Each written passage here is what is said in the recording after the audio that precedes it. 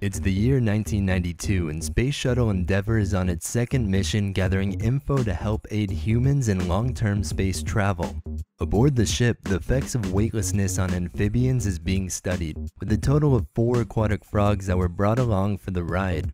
This is their first checkup since takeoff, and aside from a bit of the Butterfinger fumbles, they appear to be in good shape.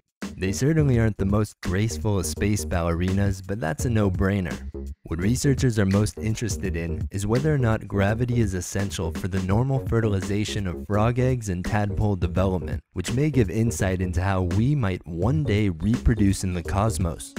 As it turns out, the results from this experiment showed that a vertebrate can ovulate in the virtual absence of gravity, and the eggs are capable of developing to a free-living stage. But that's not the coolest thing to come from all this. The tadpoles conceived and born on this mission could be considered the first alien life forms to enter our planet.